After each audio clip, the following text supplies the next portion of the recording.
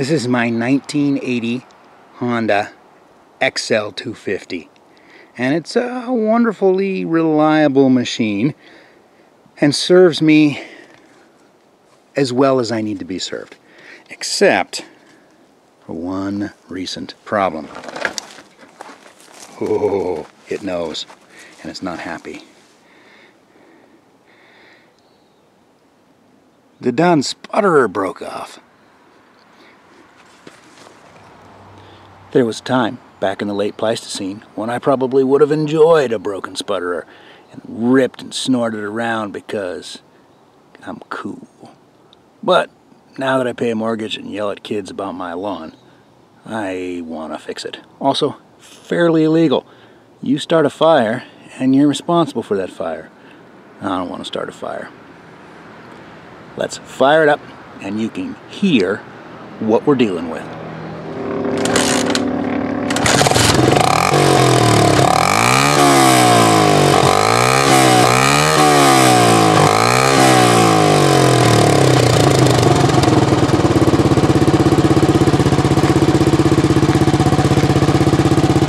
At an idle, it's not so bad.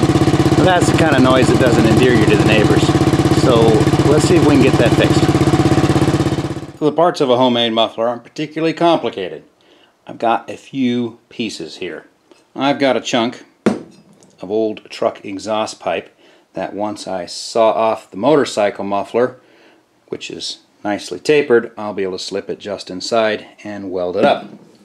I have got a piece of car exhaust pipe. You notice that I have drilled a series of holes.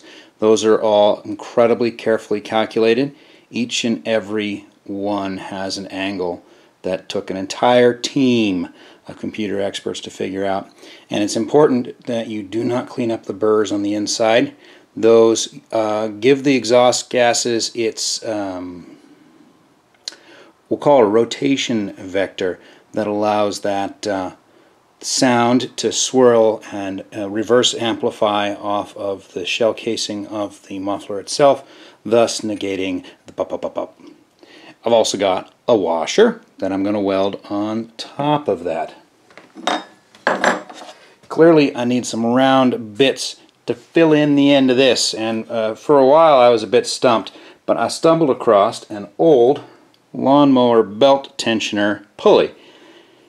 Just a stamped steel one, and it was very easy to drill out the rivets.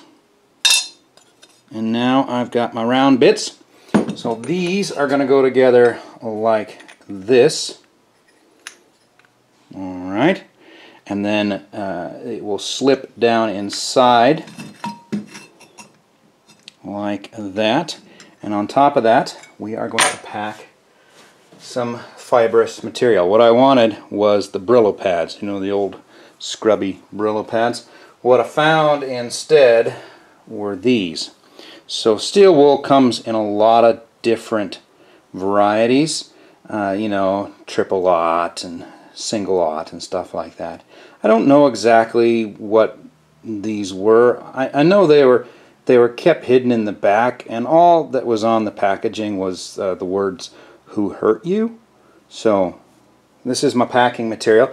I'm pretty sure it'll eventually burn out, but it won't be my problem. I have got another round twirly bit. That's the other side of that pulley. And then a big honkin' washer. You can find big honkin' washers in the hardware store. You just need to look in the big honkin' washer section. Let's see, big honkin' washers. Oh! Yeah, that'll work.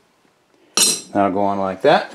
And then I've got this piece of what I think used to be a stroller, maybe a kid's play swing. Anyways, that is going to be the sputter outer part there. And we're just all not going to think about how much it reminds us of a Smurf penis. A Smurf penis. Anyways, that is how it is all going to work. And I'm just going to weld it up now, and we'll give it a try. Here are the finished parts. We have the muffler barrel. Notice those fancy slits in the side? That'll become apparent in a second. We have got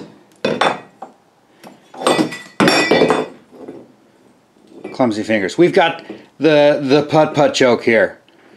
Ooh, look at that. Now, I'm sure this is... I even took the time to smooth this off so that I got all the zoomies. But this might come as a crazy surprise to you, but it turns out that trying to weld garbage together in a windstorm, sometimes it doesn't weld the best. But I believe we have enough of a structural adhesion there that is going to be just fine. And then the piece de resistance, the Smurf penis. Notice that up inside there I actually gave it a bit of a mouth so it can gobble down all the exhaust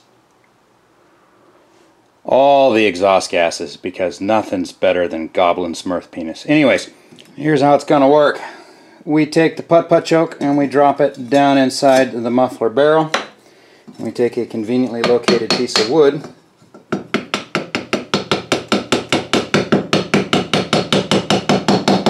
and we tap it down until the old rusty screw hits.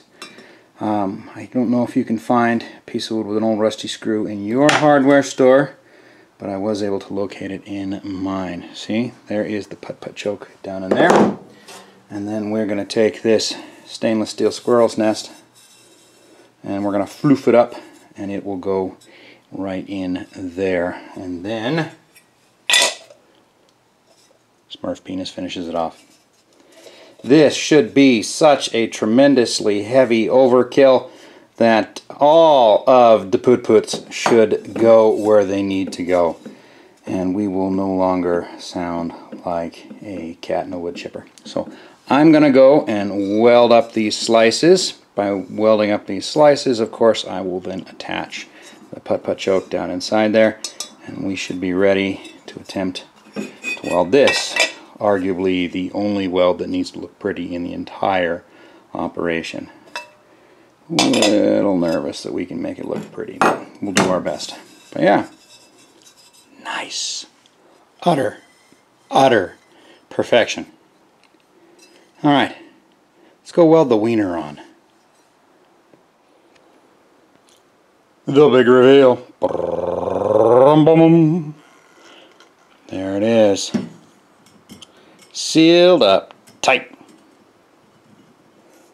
Nice. I even hit it with the flap wheel to give it that I'm a better welder than I actually am kind of look to it. Very nice. So we need to get the old muffler off the old muffler. We need to get the exhaust system off the motorcycle so that we can fit this to it and stuff in. So here is our little ripper. Fun fact on these Hondas, apparently they don't actually start with a frame. They start with the muffler and then bolt the frame and all the stuff to it, because I really don't have a motorcycle anymore, but I did get it out. Here's hoping I can get it back.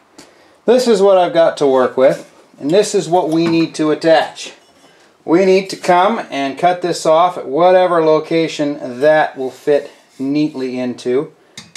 With enough material I can still weld it. After that, we've got to reattach a little mounting bracket there, because this is far too heavy to be hanging off the back of the motorcycle.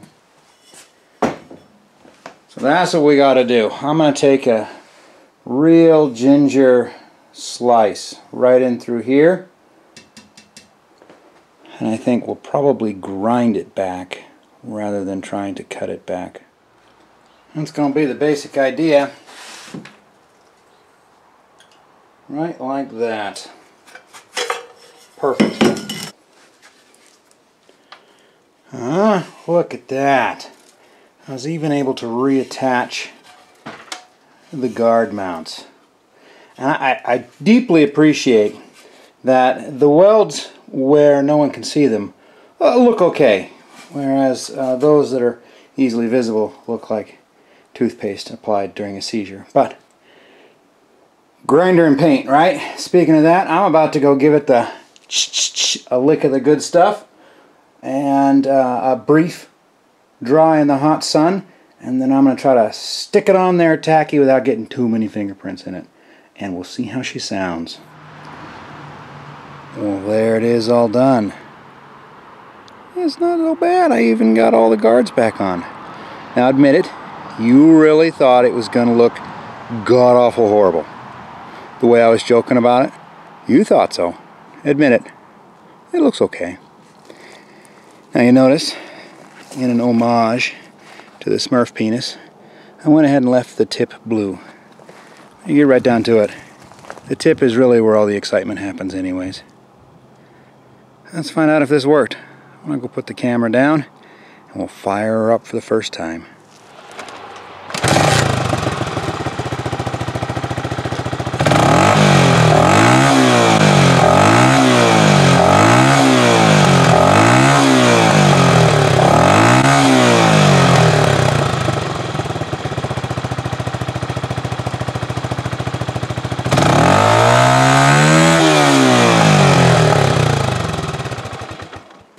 Nice. Well, I'm going to put the rack on it and call that a successful bodge. One Honda muffler made from garbage. Well, I just took it out for some zoomies and I think they're all still in there.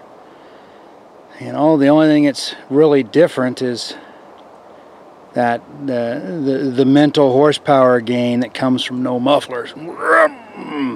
That's the only part that's different. So she accelerated as fast or as slow as it always did and held 60 miles an hour, and I don't think it's building any back pressure, so I think we're good to go. I did find this in the road. So somebody's probably having a bad day about now. Yeah. Great success.